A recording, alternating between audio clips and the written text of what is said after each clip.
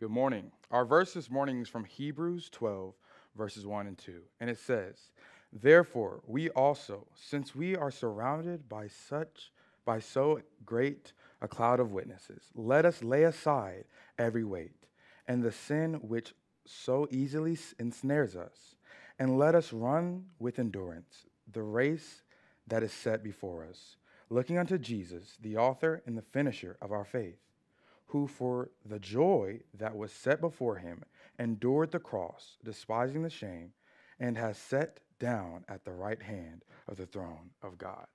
Now, this verse is super powerful. It's super powerful. It's talking about surrendering, right? We are to surrender what? The weights off of our back, right? And focus on Jesus, the author and the finisher of our faith. How many of us have ever done a marathon with weights on our back? Like a full 60-pound backpack, and we're just we're doing it, and then we win.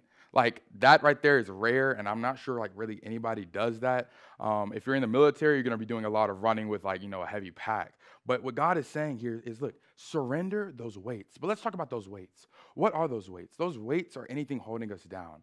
For some of us, it's speaking mean to others, right? Having hatred in our hearts, be it jealousy, be it cheating, be it stealing, be it lying. All of those things are weights that hold us down in life, on this journey in life, on this marathon of life, which is our goal to reach the kingdom, amen?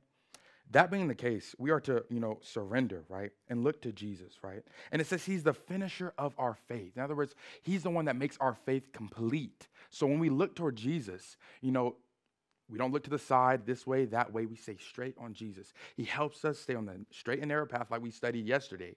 And he helps us complete that race and that journey. And so when we lay aside ourself and die to self daily, guess what we can hear? At the end of that race, we'll be hearing Jesus say, "Well done, my good and faithful servant.